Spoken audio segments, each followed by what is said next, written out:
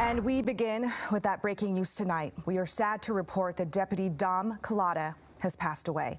The 35-year-old was shot while on duty yesterday during a felony warrant arrest in Spanaway.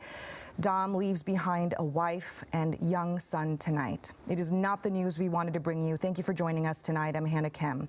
The other deputy shot during that arrest, 45-year-old Rich Scaniff, is recovering and is expected to survive. But for now, their colleagues are just learning that Dom has passed away. Fox 13's Steve Kiggins joining us now from Pierce County. Steve, this is just heartbreaking.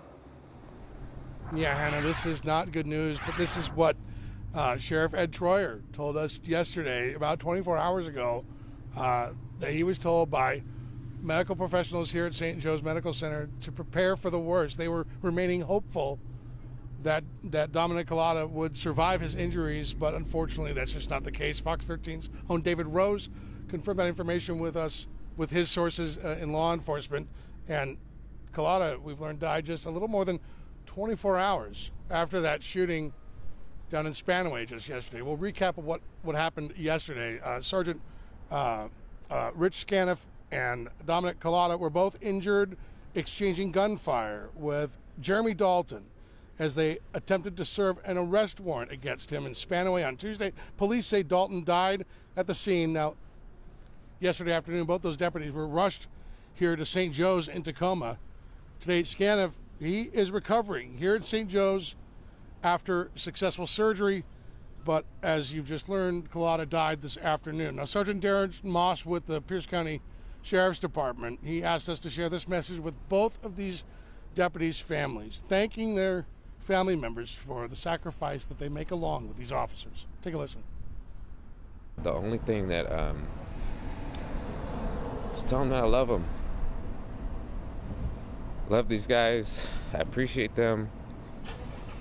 I appreciate their families for letting them do this job with us, because we all take bad days home with us, and these are one of the worst things that we can have to go through, and we're all here for them. They are all here for them, not just the Pierce County Sheriff's Department, but police officers from all across South Puget Sound here in Tacoma. We saw folks here from Spanaway, from Edgewood, from Puyallup. Police had rushed here yesterday. There are still many of them here today at St. Joe's, here to share their support for these deputies' families, for the deputies that still are working alongside them as they learn Deputy Calata has passed away this afternoon. We're going to stick around in Tacoma, gather some reaction as we can, but that's the latest in Tacoma. Steve Kiggins, Fox 13 News.